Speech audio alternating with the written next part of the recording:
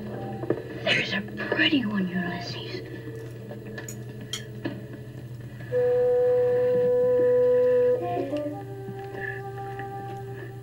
There it is.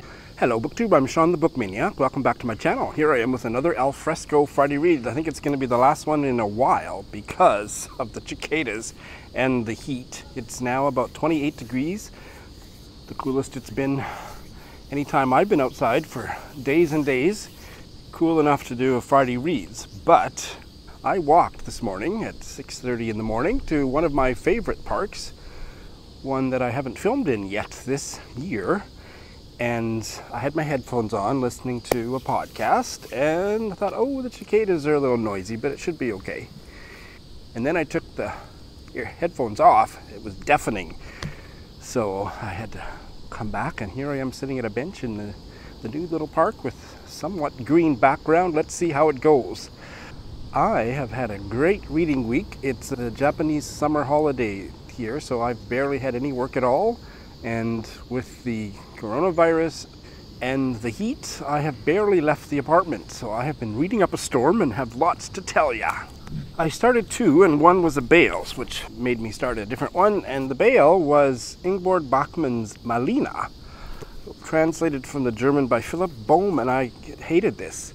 The first 5 pages were just this incredibly boring, difficult to follow description of neighborhoods in Vienna that I didn't give a rat's ass about, and that wasn't a good start. And then I read 10 more pages, and it was about some, I couldn't even figure out the gender, but eventually realized, woman who was obsessed with a man that she had never met, and it was so angsty and I thought needlessly confusingly written that I didn't get past page 14 and bailed. I checked out a few reviews and realized that I wasn't going to be missing anything by skipping out on this one. Now, Mark Nash loved it. I haven't rewatched his review. In fact, I probably didn't watch his review because I knew I was going to be trying it myself. I suppose I should watch his review and decide whether it might have been the wrong book at the wrong time type of deal, but no, I didn't like it at all. And the only thing I've read by Bachmann was one short story in that anthology of short stories by German women writers, and I absolutely loved it. But I couldn't get into this at all. There will be people out there shouting at their screens right now saying, Sean, you only gave it 14 pages. Well, no, I knew. I read 14 pages, read a few reviews. I'm not going to pursue this one, at least not at this time. So that happened. So I replaced it with Irmgard Coin, Gilgy One of Us. I think it's Gilgy because on the very first page somebody called her Jilgi, and it was spelled with a J instead of a G at the beginning, so I'm pretty sure this is Gilgy. Somebody please correct me. And Irmgard Coin is based on the first 10 pages of this, a new favorite, because last year I read her 1932 novel The Artificial Silk Girl and absolutely loved it. I have a full review which I will link in the show notes, and I was nervous about this one. I love the cover, because it was a different translator, but based on the first 10 pages, I'm not worried about the translation at all. It's just as good as the other one, I think. Jeff Wilkes is the translator here. Irmgard Coin was a Weimar writer and had a fascinating life story, which I'd like to know a lot more about. And based on how this is starting out, probably going to become a new favorite. It's about a working woman, I believe in Cologne, but don't quote me on that part, in the late 20s, early 30s. This one was published when? It's 1931. So this one, if that's right, if I'm understanding the chronology correctly, this was just before The Artificial Silk Girl. It's about a young working woman, very fashionable, very witty, and that's all I can tell you so far. Loving how it's starting out. Haven't started my coffee yet. So that's what I've started. I have finished 6 books, so I have lots to tell you. I finished Three Sisters by Margarita Liberacki, translated from the Greek by Karen Van Dyck, and I really like this. Almost loved it. I've already posted a Zoom chat with Cecilia and Electra talking about the book. Certainly looks good against this background. So I'm not going to say any more than that. You can check out that chat, but I do recommend this. It wasn't perfect. I had a significant problem with the strange way that the novel ended. But for that, it would have been a 5-star read. And I have also finished Night Sleep, Death, the Stars by Joyce Carol Oates. And this book arrived in the mail the same day that I finished the ebook. This was a gift or an exchange of stuff with Will, who's a frequent commenter, and I think he used to have his own channel. Does a lot of buddy reads with booktubers. He's from America. Do you know who I'm talking about? Will, W-I-L. So he sent me this, and he spent so much money sending it to me. And I couldn't send him my stuff airmail because Japan has stopped. I traded a couple books with this for this, but oh my God, you wouldn't believe how much he spent, the poor guy. So I'm going to be sending him a lot more bales. But right now, Japan has not sending airmail to the States, only sea mail, and they're saying instead of the usual 2 months for sea mail, it's going to be 4 months. So he's not going to get my stuff forever, and I got this. I read it as an ebook on my exercise bike, but I love this edition, the American edition with the cover. So I'm so delighted to have it. It was a really good book. I had a problem with this that knocked a star off too. I have already filmed my review, and because this is a new release, that video will go to the top of my editing pile, so look for that maybe Sunday. Loved so much about this. I thought it was a really successful novel. It's the first full-length novel I've read by JCO. What is she, 80, 81? It's such a good novel. I had one problem with one storyline / one character, and I will keep you in suspense until my review, but really enjoyed this one and recommend it very highly. I have also finished Winter in Sokcho by Alisa Shua Dusapin, translated from the French by Anissa Abbas Higgins. And I quite enjoyed this too, but didn't love it. That's all I'll say. I have a Zoom chat that will be posted in the coming days, a Zoom chat with Grace Eichmeyer about this one, so I'll keep you in suspense. But it didn't quite work for me. Beautifully written / translated. This was about a young French-Korean woman working in a rundown guest house in Sokcho, which is a tourist town close to the border of North Korea in South Korea, and her connection with a French male guest at the guest house. I have also finished Emily Bitto's The Strays, an Australian novel that won the Stella Prize in 2015, and I loved this. This was a 5-star read, and I'm not going to review it. I think lots of people have talked about it. Here come the cicadas, but it's not nearly as loud as it was in the park, with all the big trees surrounding me.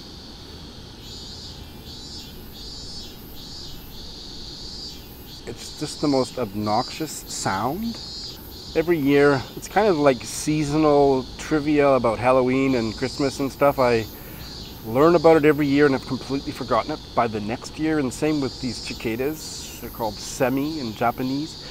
It's just the weirdest insect. They're about the size of my fist, maybe not quite that big, but they're huge, and they live in the ground, cocoon, or their eggs are in the ground for something like 17 years, and then they're born, and this is their death song, and it just sounds like a motor. It's just horrible.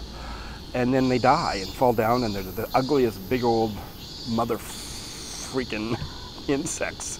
And that's why this will probably be my last outdoor video until the cicada season is finished, which I think is not for another month. Anyway, yeah, I'm not going to review this because it's been talked about a lot. I believe Jacqueline, I found out about it from Jacqueline maybe. I know Britta loved it. So let me talk about it at somewhat more length than the other books. This is set in the 1930s in Australia, and it's about maybe she's about 12 years old at the beginning of the story. The protagonist, Lily, she befriends Eva, who parents are artists, and she gets very enmeshed in their family.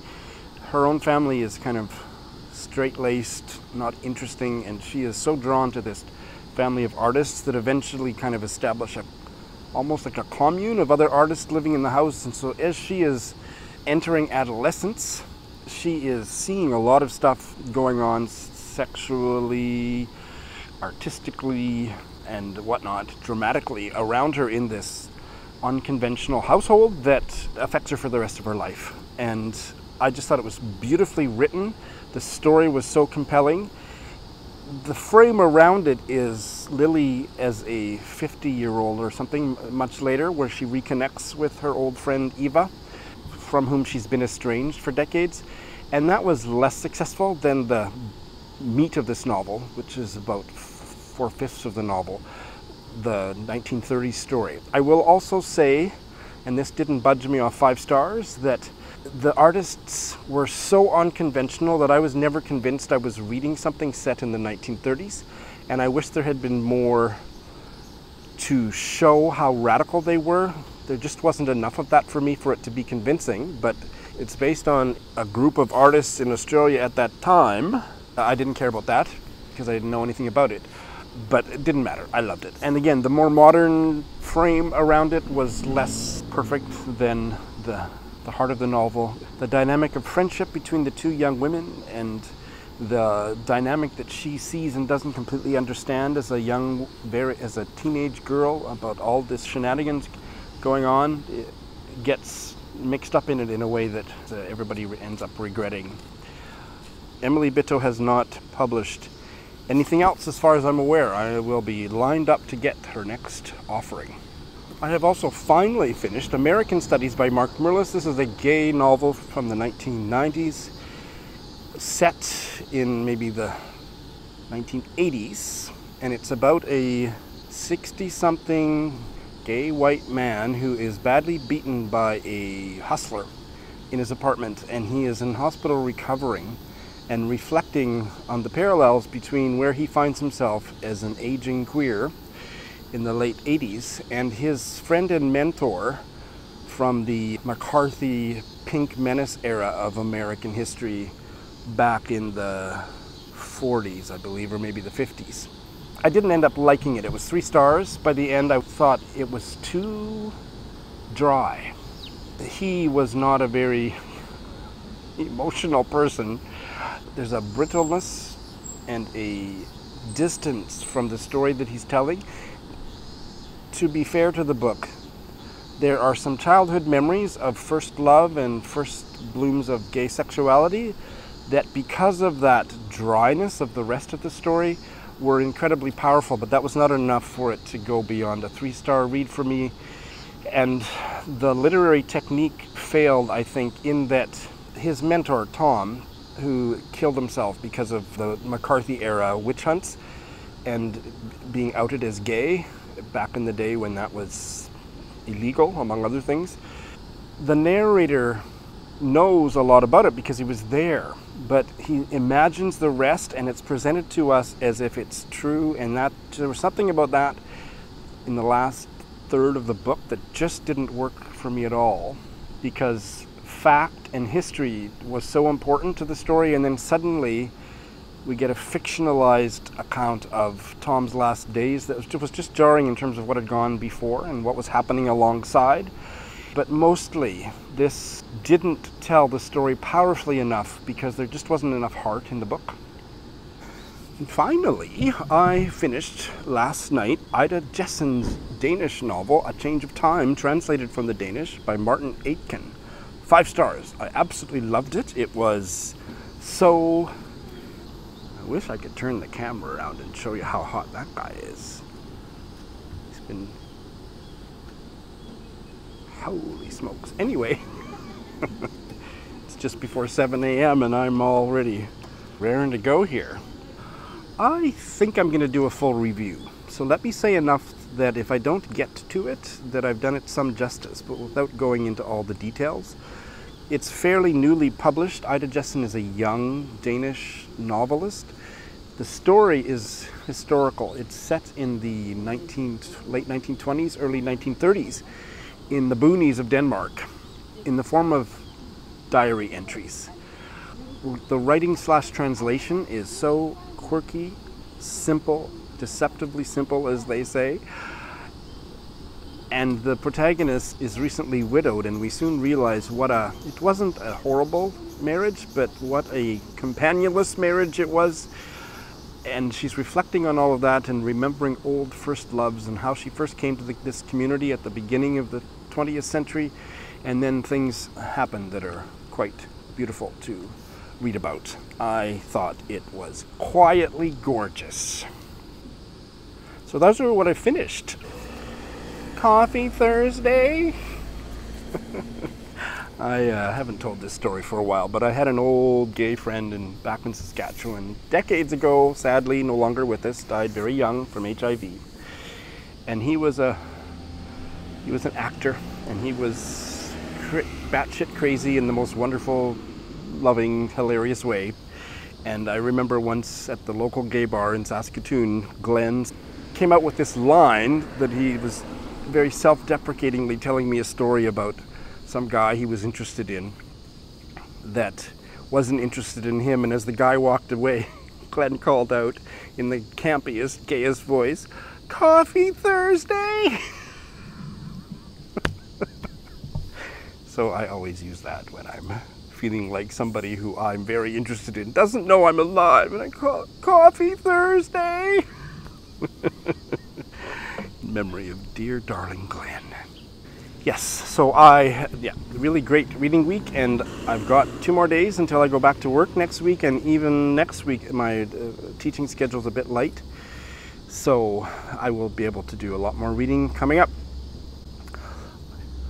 Let me close with this. I have no idea what I'm going to pick up next.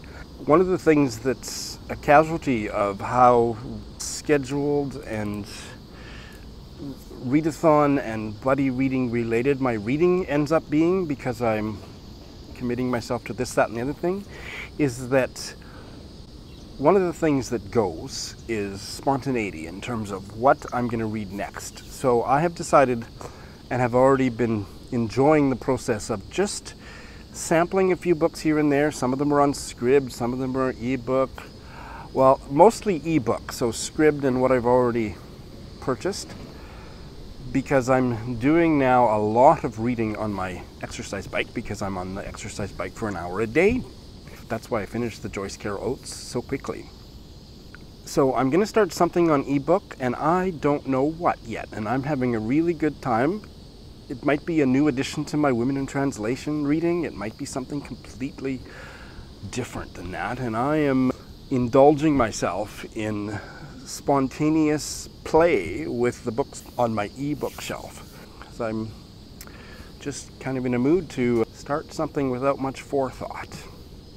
I also wanted to give a shout out to my friend Lindy, who you've met on my channel. She lives in Edmonton, and she's a reader extraordinaire and a dear friend of mine, and she is involved in the Shadow Giller this year. The Giller is one of Canada's most prestigious, lucrative prizes. I wasn't aware. I don't follow book prizes in general, and have never followed the Giller particularly, but the long list is going to be announced, I believe, at the end of August or early September. And for several years, there was a book blogger who sadly has now passed on that did a Shadow Giller thing where he would read whatever was out there and eligible for the prize in terms of Canadian lit, and try to second guess what they might pick and critique or react to the long list and then the short list. And now that he has passed on, I don't know his name, 3 or 4 book bloggers are continuing the tradition, and Lindy is one of them this year. So I wanted to have her back on my channel to talk about what she's reading, but I am just booked up solid until after the long list is released. So I think I'm going to have her on after the long list to see what she thinks of the long list. And again, I don't really care so much about promoting the book prize as I do about promoting Lindy and her wonderful reading. And she's putting, as are the other book bloggers that are part of the Shadow Giller, she's posting reviews on the Shadow Giller blog, which I'll link below, and her own blog, and she's found some good stuff, some of which I have already purchased, and one of which is on Scribd and may be the book that I choose. It actually wasn't Lindy, but somebody else tweeted last night, just as I was falling asleep. I saw a tweet from another blogger. I don't know if that blogger is connected officially with the Shadow Giller, but she said she hoped this novel would be on the list. And Lindy replied to that tweet saying, "This book sounds really good, but I would have to put a paper cover on it because of the chicken with its head cut off on the cover." So Lindy, now you know which one I'm considering. It's on Scribd. I'm going to give it a little try later today. Thanks for watching.